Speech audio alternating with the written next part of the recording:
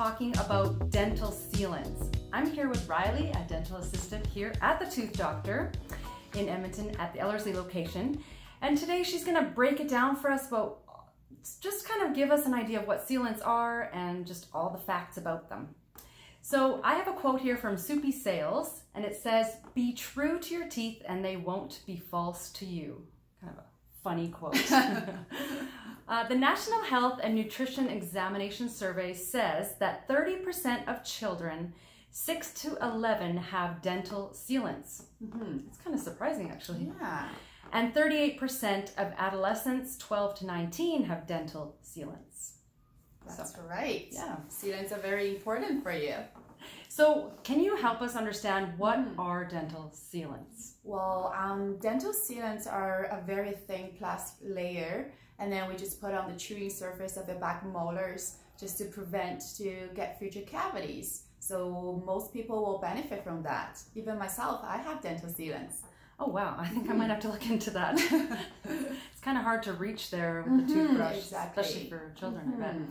So, okay, then how do the sealants actually work? Okay, so for a tooth, a normal chewing, the back molar, it has depression, so we call pits and fissures. So it's really hard for a toothbrush to reach. So even with flossing and proper brushing, sometimes you still get a cavity on that surface. So with the sealant, we put a coat on that surface and it covers the whole surface, the pits and fissures. So even though, I'm not saying you don't need to brush, so even though your toothbrush won't get into there, you probably won't get a decay in the future. So do you put them on teeth that have ever had a fill or have a filling in them? No, because fillings and sealants are different. Once you need a filling, that means the tooth has decay. So sealants are only put on the tooth that doesn't have decay. So that's a different thing. Okay, Yeah. great. So who can get sealants? What kind of people get them? That's a very good question. We usually do sealants on kids and teenagers because of the oral habits, you know, and then the way they brush their teeth, especially younger kids, they might not be able to brush their teeth properly. We do sealants on them, but we also do sealants on adults. I myself got sealants done when I was in dental assisting school. I really benefit from them. So I haven't had a cavity on my back teeth for years. Oh, wow. I know. Yay. It saved me a lot of money. Yeah, and pain. I know. Yeah, exactly. That's Yeah. important. Yeah. So how are sealants applied to the tooth? It's a very simple procedure. All we need to do is we have to keep that area dry. So we will usually put a cotton roll there and then a piece of gauze to make sure that area is completely dry. Normally for kids, if a kid is very, very young, that sometimes the kids won't be able to keep their mouth open big and stay still for a long time. It might be tricky, but most patients are very good in our office. They will keep their mouth open for one sealant, I'll say 1 minute to 1.5 minutes. Keep their mouth open big, and then we dry that area, rinse it off, and then dry it and put an acid solution, we call it etch, to etch on the tooth. Make sure to prepare that tooth, and then rinse it off, dry it again, put a sealing on. You use a light to cure it, to make the sealing hard. That's it. Wow. It's nice and quick, 1.5 minutes. Wow, that's actually very easy. That sounds very easy, and it's actually very easy. So easy to do. Yeah. Well, that's great. So why are they used primarily on children? You kind of mentioned it already, but... a lot of patients, they think baby teeth are not as important as adult teeth because, you know, they're going to fall off and then you're going to have your adult teeth. But in some cases, I do have a lot of patients, they come in and they have very decayed baby teeth and they're still too young to pull those teeth out. So we end up having to do a baby root canal. Those first are painful, and then kids won't be able to stay still for that long, and also it's kind of costly. So and it's not a very good experience for kids. So they will be afraid to come to the dental office. Then in that case, and then we don't want to pull a baby tooth out too early. So in that case, we want to prevent those, I can't say unnecessary procedure, but if we can avoid those procedures for the kids, I think kids and parents will be really happy. Yeah. So once you have sealants on those baby teeth, and then prevent future cavities. That actually sounds great. I'm gonna have to look at that for my kids. So how effective are the sealants at preventing future cavities? It really depends on your oral habits too. If a sealant is applied correctly, so it should last for a very long time, and then the tooth should be cavity free. That surface should be cavity free. A lot of people think once I have a sealant, then I don't have to brush on the tooth. That is wrong. So you still have to brush.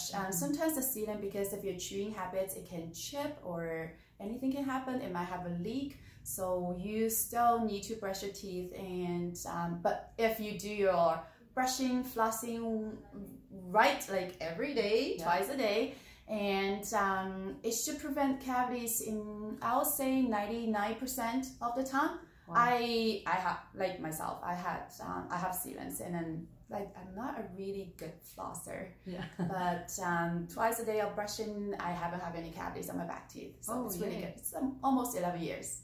Oh wow, that is actually quite a long time. That's great. So you kind of answered this question. How long do they last? You say 10 to 11 years. Like on the textbook, it will say it can last up to 10 years. Wow. Just like my 2 veneers on my 2 front teeth. My older previous dentist told me I had those done. And then they're saying 2 to 10 years. I had it for, I still have it. I have it for 13 years already. Oh, wow. It came off once, and then Dr. Peter, you actually glue it back on. Oh, wow. And it's still good. I was chewing a pork bone, and it came off. And I was so scared, you know, like you look completely different without a front tooth. So yeah, it's really, we say that, and it really depends on your oral habit too. And then your diet, the food, as an Asian, we chew a lot of bones. I don't know why. So you might chip more, it might chip, how do I say, more often than the other people. They have a different kind of diet. So no, that makes sense. It really depends. So we do recommend all the our patients come back to us, like kids every 6 months, adult every 12 months, just to have a dental checkup done, and then we can always check your sealants if they're chipping or if they're gone. We can always put it back on. Nice, that's great. So can sealants be placed over cavities? You kind of already mentioned this, so not really. Not really. Cavity is a different thing. We do need to do a filling on the decayed tooth. So we do need to drill, like a lot of patients, they do need to get freezing, and then we have to freeze the area, and then we have to cut the area, the decayed tooth, and then we have to do a lot of different procedures. That's why sealants are very important to prevent getting future cavities, and you don't have to get a filling done. Right. And is there BPA in sealants? I will have to say it is a very tricky question. A lot of researchers, they do say there is a very, very small amount of BPA. Normally they found on the research 3 hours after dental work, there is a very small amount of BPA being released from that any composite filling or sealants, but that's really not harmful. Like that's such a small amount. That's such a small amount. It's just like you take a dental x-ray. A lot of patients, they're afraid of taking dental x-rays, and it's I just read an article. It says 100 dental x-rays equals you fly from Edmonton to Vancouver. Oh wow. So we do have some dosimeter on the side, like we put it on, and then when we take x-rays, we know if we have any exposure to x-rays. None of us got any exposures from that the dosimeter from taking x-rays. I know Dr. Peter used the only one. He has some readings on his dosimeter because he put his dosimeter accidentally beside his charger. So he was charging his phone, and his dosimeter is right beside the charger, so he got some exposure from the radiation. Oh wow. Yeah. Wow. So don't charge your phone while you're calling. Yeah. So are there any side effects with sealants? BPA will be the only one, but it's really, really, really minimum. So the benefit outweighs the side effect. Right. And also it's very, it saves you money. Sealant is about, I would say 1/4 of the cost of the filling, one surface filling. So, and it's painless, and it's very short procedure. So for me, it's totally side effects free. There's none. Yeah, to me. it makes sense to do it. Yeah, for sure. Yeah. Well, thank you so much for answering all those great questions. You had lots of good answers there. And thanks for joining us today here at the Tooth Doctor here in Edmonton on our YouTube channel. And we hope that you liked what you saw. Give us a thumbs up, subscribe to the channel to stay current with all the latest information. And we'll see you guys next time. Bye. Bye.